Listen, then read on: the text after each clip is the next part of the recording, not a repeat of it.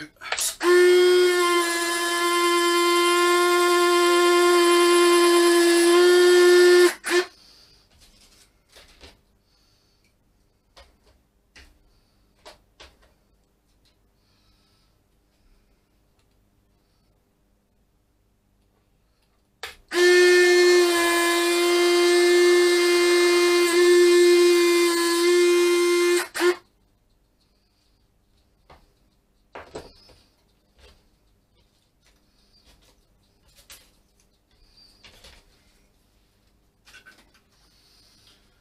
Hello, what you've probably just been watching is a speeded up video of about 2 hours of me messing about, trying a mechanical gear door using springs, elastic bands and you know, little levers, and I still left one of the hooks on there, which in the end I gave up on. I just put a servo in the front here, glued it to the two little latches to each of the doors, two wires. I haven't used a timer or anything. What I've done is I've done it on the radio. So I've done a mix on the radio between an auxiliary channel and the gears. Plugged the gear door receiver into the auxiliary channel, and then I've timed it to shut very slow, so that the gear and the doors start at the same time, but the gear goes down a lot quicker than what the doors shut. And then when I put the gear down, I've left the time normal, as you can see, so that the gear doors basically open straight away, and then the gear comes up, so they don't hinder each other on the coming out. And I'll put it down again and see what you think. So, as you can see, that's starting to move slowly, but the door goes past it before it gets too fast shut, and then over the next 15 seconds that'll just carry on shutting until it's finished. This won't give a problem in flight, and it gives us working gear doors.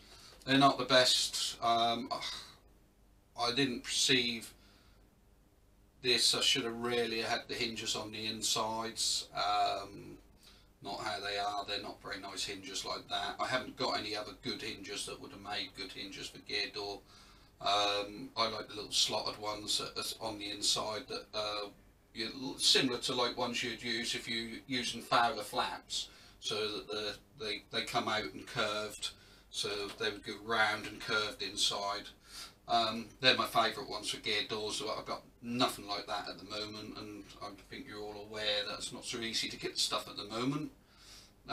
We either wait for months for postage, or we pay 4 times the price, you know, of what we have been paying ever since the COVID and that. A lot of things have dried up or got harder to get.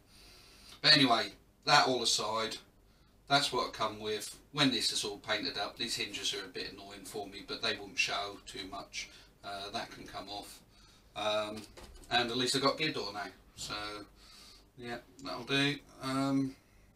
Like I say, don't laugh too much. I probably will put that video on there, because at the end of the day, I learn as much as anybody else, and no doubt there'll be some good comments in the box and that, and anyone with any better ideas. Like I say, I do know that my hinges are rubbish, so I think the servo idea of using the timer was quite a good idea. That saves any extra electronics or switching gear of any type.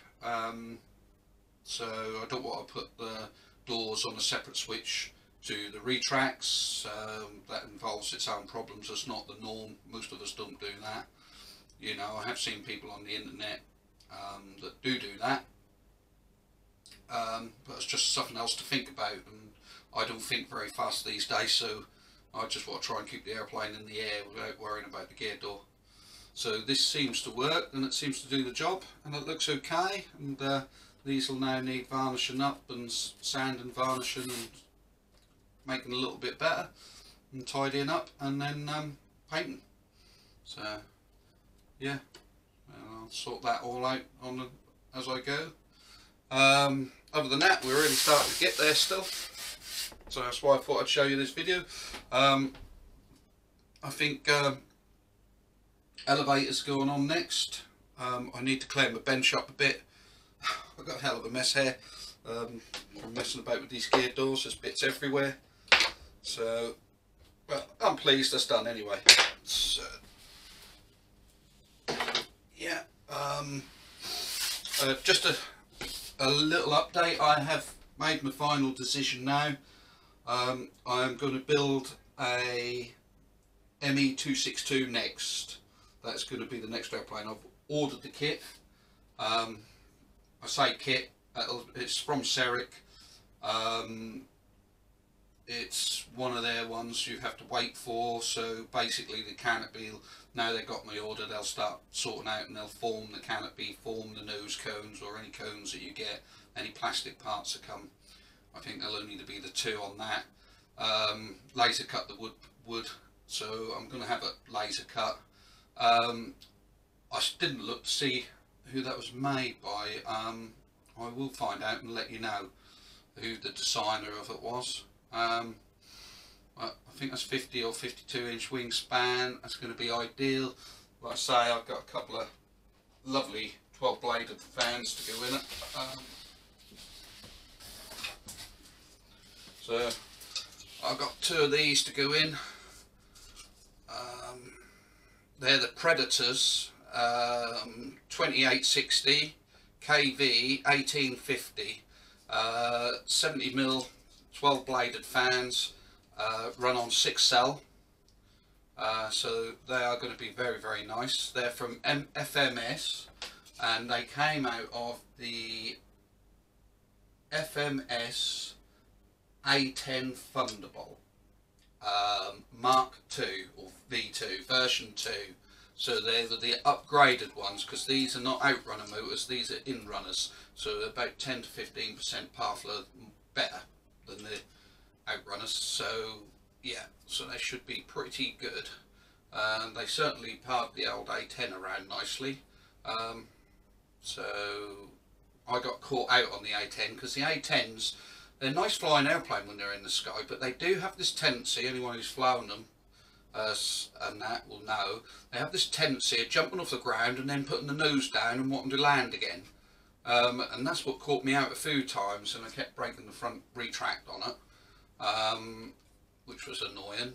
And then I had a really bad day and I done exactly the same again, but this time it snapped off one of the mains, bounced on the ground and got it up, but one of the mains came out and off and hung, and before I could get round it fell off, and the corn was 2 foot high at the time and we never could find it, and the canopy also blew off on the same flight, and that was annoying as well. And when I went to, and we couldn't find that neither, so when I went to FMS to see if I could get spare ones, I tried CNC.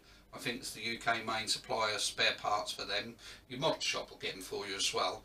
But that was ridiculous amount of money. That for the retract and the canopy, you were looking at about £160. I only paid 220 quid for the airplane because I must admit I bought it off someone who bought it and never flew it, so I didn't pay full the 400 quid price that they normally at. So that just seemed too expensive to me, and the parts in it seemed too good to let go, so I thought, no, I'm going to strip it down, use what I've got in there, the servos, the motors, the speed controllers and everything, for something that I want to build. So that's why these are sitting here spare, ready to go into the next airplane. Yeah, and along with, if I can find where I put them.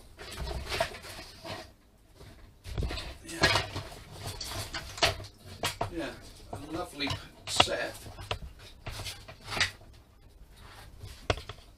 Speed controllers all wired up. 70 amp speed controllers, brushless control, 2 to 6 cell lipos, built-in 5 amp BEC, So, and they're all wired up, ready to go. The backs are all wired properly, so yeah, so that's going to be good. I can't remember how to, I think they just have to go on here, but one of the wires will be cut. There it is, that's the cut wire, because if you're using two speed controllers, you can only use one live from one of the speed controllers. You have to cut the other live and make certain that's put safe, which this one is.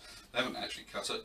They've actually just pulled it back out of the plastic sheath and bent it back. So that means that if you ever want to use the speed controller by itself, it's not been knackered by someone cutting the wire. Yeah, so they are basically ready to go. So, and they again are Predator, and they match the motors. So they're going to be a nice set of motors to go into that 262. So looking forward to that, and as soon as it gets here, I'll give you a preview of how it comes and what's in it. I'll try and do my unboxing a bit more professional. I don't think that'll come in a box, but we shall see. I might come in something. Yeah, and as soon as that's here. But this now is really getting on. Bit more sanding to do. Like I said to you before, that's all you do on these things is sand and more sanding. But I'm getting pretty happy with it. I'm hoping it's supposed to be a bit calmer tomorrow here, so all go well, I might be able to get another coat of primer on it tomorrow. And if that goes well and there ain't too many more dimples and bimples and bumps and lumps, could even be getting close to starting to think about the main paint. So we shall see. Alright, thank you for watching. Hit the subscribe button if you like it. If you don't. Thumbs ups are always nice, and like I say, leave your comments. I don't possess to know everything. System idle. I don't even know how to turn the radio off. System idle. There we go. Yeah, like I say, anything I can learn is also handy as well, and I'll pass anything on. Any nice good comments I get, I shall pass on. I like the comment, like I say, it would be something I'd do. Like I said, someone said about using 3mm planking instead of 2. Yes, you do more sanding on the wood, but you would end up doing a lot less filling, probably get a nicer job, and you probably wouldn't add any more weight to the airplane than what you do using 2mm and filling it all. So if I have to do a lot of planking, because I think the 262 has a round fuselage and 2 round engine nacelles, and I've got a feeling they'll need doing in strip wood. So yeah, so I will see what comes in the kit, and if it isn't thick enough, I might actually go out and buy more wood and use a thicker wood. And also, if I can find my really posh cutter for cutting the strips, I'll also see about using an angle on it as well, so that as the wood wraps round, you get a really nice join. So anyway, I'll carry on, do a bit more sanding. I shall bring you back when there's something more to see, or I shall do a speeded up film of the process that's going to happen from now onwards, just so you got something to watch, keep you interested. And thank you for watching. Alright, bye bye.